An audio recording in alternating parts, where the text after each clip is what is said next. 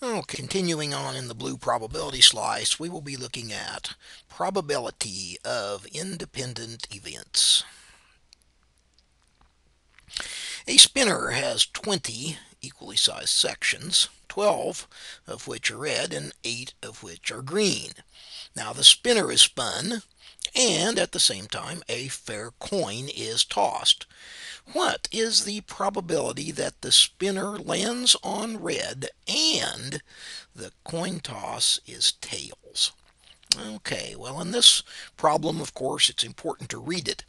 But one of the most key words in the entire problem is this little conjunction, this little word and, because it is going to tell us exactly what we need to do. So focus on this small word, A-N-D, and let's take a quick look at our notes. Now, when we talk about the probability of independent events, or the probability of A and B, and notice that ALEKS likes this little horseshoe symbol, sometimes used in set notation for intersection, but we typically read that and. The probability of A and B.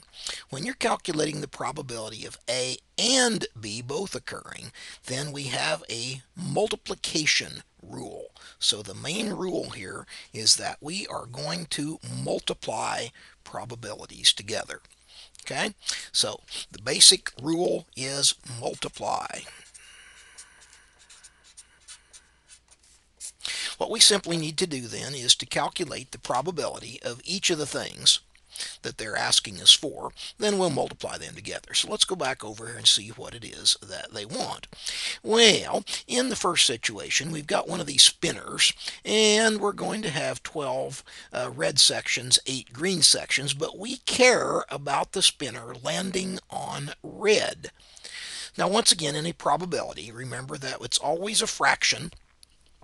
It's a fraction about the number of ways to get what it is that we want. Well, in this case, we want red, and so we're going to go over here, take a look at the number of ways that we can get a red, which we said was 12. The number of total spaces on the spinner is 20, and so the probability of getting red then is going to be 12 out of 20 because it has the 20 equally sized sections.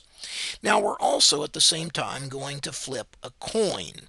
Well, we want that coin to come up tails. So the coin is fair, which means there's only one tail on it, which means basically that we are going to have one tail and two sides altogether. So the probability that we have then is going to be 1 out of 2. Now, we're going to multiply these probabilities together.